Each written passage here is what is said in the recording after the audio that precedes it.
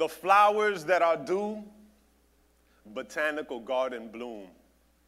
If a seed is a tree and we're feeling in tune, then our building is a tree that grew from a room, space that was held.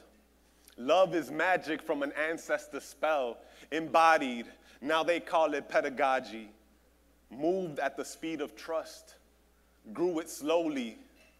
We gathered, and every time called it holy. In a cipher, I got to know me. Love bloomed because soil was tended to. This is where I learned that the heart is a garden with ley lines connected to the lives around us. Profound change can astound us if we allow love to bind us. In the heart of God is where we'll find us. Holy are the homes in which we find trust. We are building beyond, each member a monument to themselves.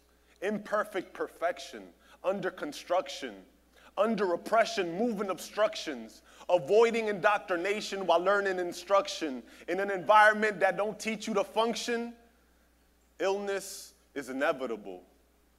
And session for me was a vaccination against destructive manifestations, a safe space to deal with the disease of fear that congests our grief and blocks our love.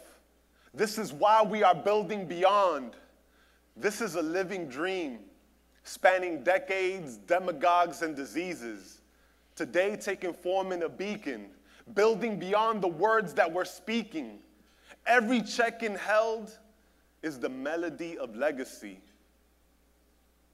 Every check-in held is the melody of legacy. Seeds that live on as memories and come back to us when we most need the energy to balance life between an ode and an elegy. Breathe, take it slowly, gather again and call it holy. Sacred is the cipher, and blessed are the hands that hold the foundation. The reverberation has passed down generations. Flowers to the gardeners who saw a bouquet where others saw brokenness, who see the soil and know the soul is not the surface, who plant roots and know that time and love will show a purpose. The universe hums with gratitude, platitudes coming back to you. My brothers, thank you for tending the fire and lighting a way in this wilderness. So many stand because of you, so we take a moment to water the roots and return some of that love back to you.